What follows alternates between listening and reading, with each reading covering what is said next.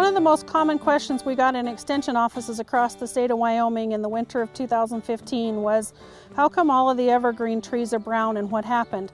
People thought that they had anything from a disease to the fact that they might have dried out for the winter, or maybe they even had insect problems. And the problem actually happened back in November when we went from 50s and 60s as far as daytime temperatures down to a night where we went to minus 27 in some areas of the state.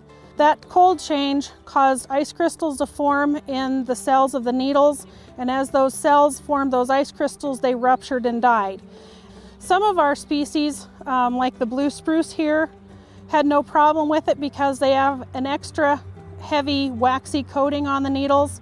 Some of the plants that were affected most were our junipers, either in the tree form or the shrubby ones, and some of our pine trees. We'll just have to wait and see if the new growth on those trees begins to grow this spring. If we don't see any of that new growth occur on our evergreen trees by the 1st to the 15th of June, we may find that we have to remove trees.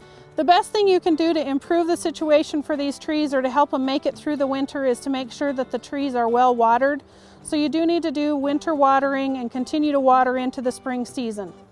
For the University of Wyoming Extension, I'm Donna Hoffman. You're watching From the Ground Up.